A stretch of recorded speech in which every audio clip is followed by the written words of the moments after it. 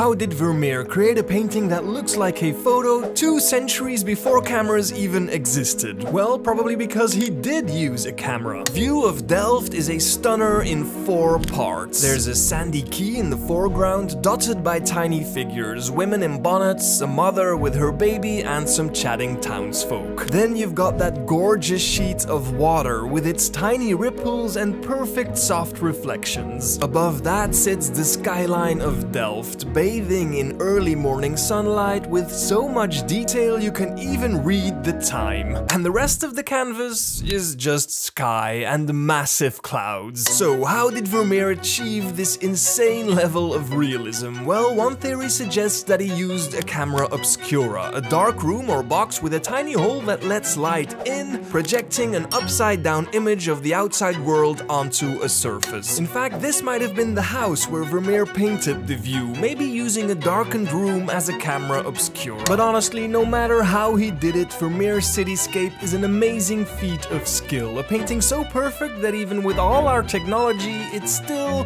feels like magic.